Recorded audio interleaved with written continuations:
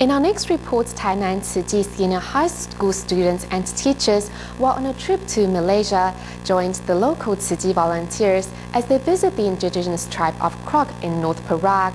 The students not only seized the opportunity to take part in a relief distribution, but also through group activities, were able to quickly become friends with the children of the tribe. Students and teachers from Tzu Chi Senior High School in Tainan, Taiwan, journeyed through 6 kilometers of rugged mountain roads to reach the indigenous tribe of Krok in Perak, Malaysia. The students are here to participate in the 165th distribution activity, personally distributing aid and grasping how truly blessed they all are.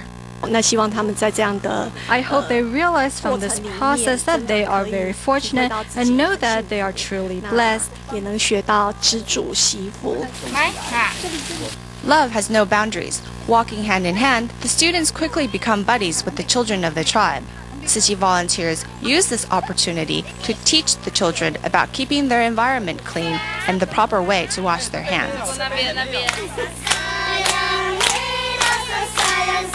Tzu Chi students and children interact well, despite the language barriers. During group activities, the children are having a good time. The smiles on their faces infect the hearts of these young volunteers.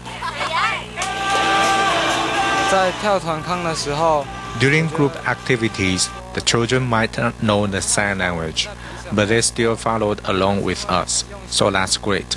The children are very cute.